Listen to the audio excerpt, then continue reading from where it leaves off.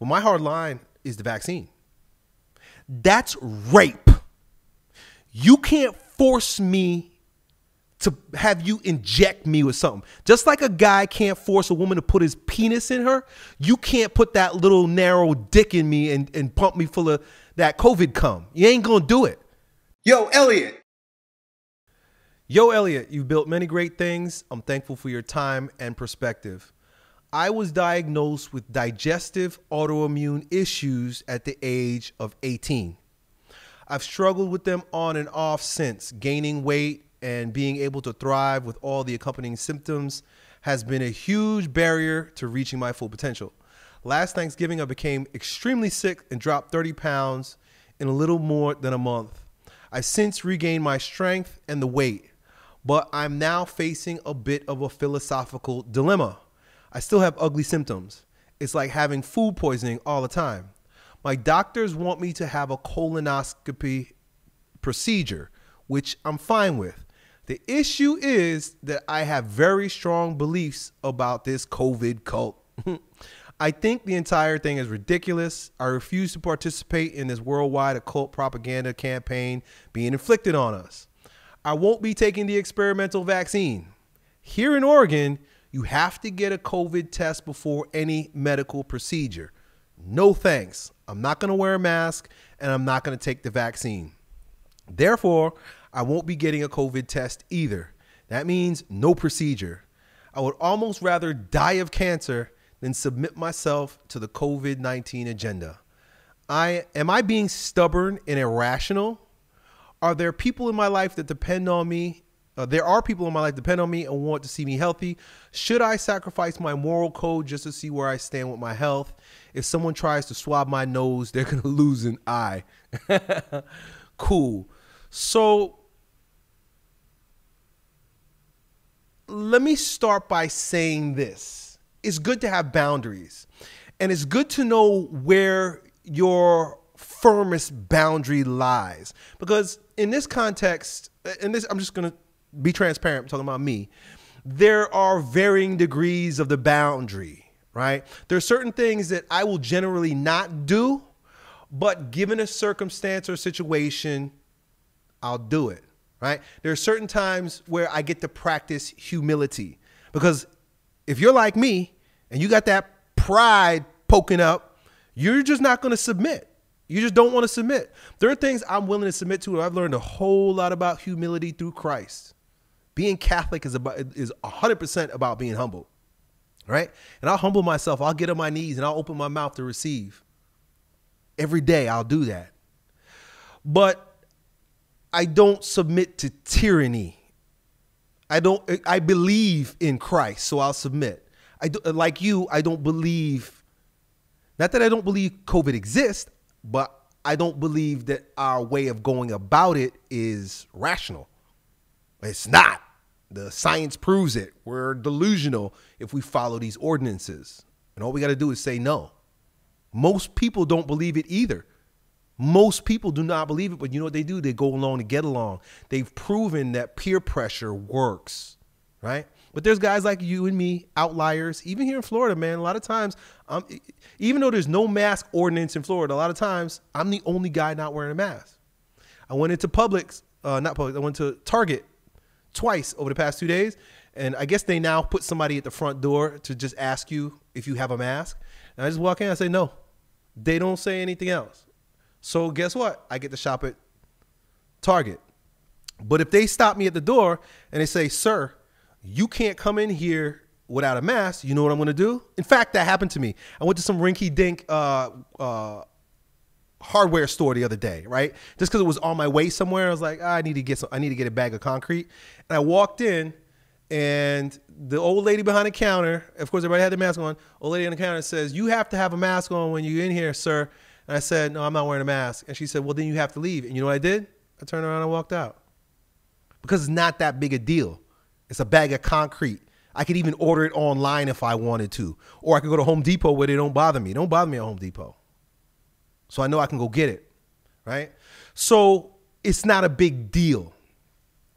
I'm gonna give you a little transparency here about OE, not to rat myself out, but just to show you how this. Sometimes you gotta be humble, right? And there's certain situations where there's nothing you can do, and they got you that way. They got you by the balls, and so every once in a while you just bite your lip, and you're just like, all right, fuck it. Example number one. I planned a father and son trip with my son back in 2019, before COVID. And we were supposed to go to Idaho.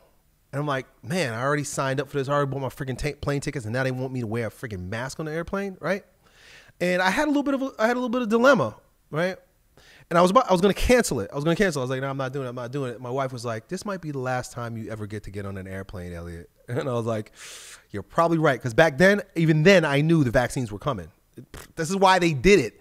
That was like they lubing up your butt before they put it in. Right? It's coming. And they literally doing that in China, right? They're putting the thing in your butt. But they were lubing us up with the mask. The mask is just warm up. It's pre-game for what's happening now with the vaccines. And so you know what I did? I put on the mask. And I went in the airplane. I wore it through the airport. I got to where I needed to go. And I had a great time with my son. I'm happy we did it. We went to Idaho. Probably never, ever go there again. So I wore the mask. I did it. And I had to humble myself because I thought, I would be depriving my son also of something he was really looking forward to. And I didn't want to let him down like you don't want to let down the people in your life. I didn't want to let down my son. And so I put on the damn mask. And I only wore it one more time after that. Right? This was back in like September 2020. February, I wore the mask again. And I also took a test.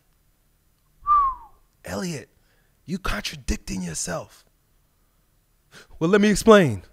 I needed to get surgery too. I had to get eye surgery. I needed to get surgery on my eyes. Eye problems, just like you got gut problems. I had eye problems, and I wanted to get my eye problems fixed. Tired of the freaking eye problems.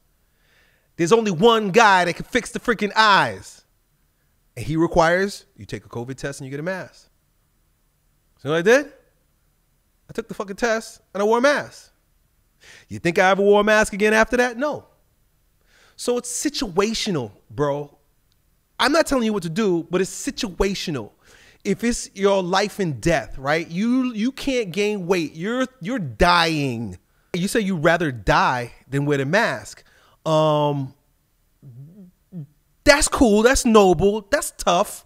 But I don't want to die on that hill. I'm not going to die on that hill. I'll put on a mask if it means life or death. Right? And you know what? Here's the other thing. And this is for me is a new perspective because I'm a new Catholic. Chalk it up as penance, mortification. Offer it up to God. Say, look, I'm going to suffer right now like Christ suffered on the cross. Bring Christ into your heart in that moment and humble yourself. God humbled himself and made himself flesh. Not only did he make himself flesh, but he allowed his flesh to get whooped and murdered on a cross, which is a humiliation. You can put on a fucking mask, right? Rather than die, right? That would be a tough story to tell. I don't know if that would be a great story to tell. So take the test, wear the mask. Don't have a bad, begrudging feeling about it. Offer it up as penance. Talk to the Lord while you're doing it and say, you're humbling me right now, Lord, and I see what you're doing. You're doing a little work on me right now. You know that I love and worship you and not Dr. Fauci. He's not my Lord and Savior. Joe Biden is not my Lord. You are. And I'm not afraid of death because I want to meet you in heaven. But I'm going to receive this little penance right now, this little mortification, this little whooping right now, just to remind me that that even though Dr. Fauci's not my Lord, I'm not the Lord. And right now I need to do this so that I can continue to live healthily and continue to do good work in your name, right? It's all about perspective. It's all about perspective, all about the way you look at it. But you got to know where your hard line is drawn. And for me, the hard line is, I knew that it was a line with the mask. There's certain lines that, like, I can go back and forth. I'll lean on this side, I'll stay on this side, but if I have to, I'll cross it a little bit.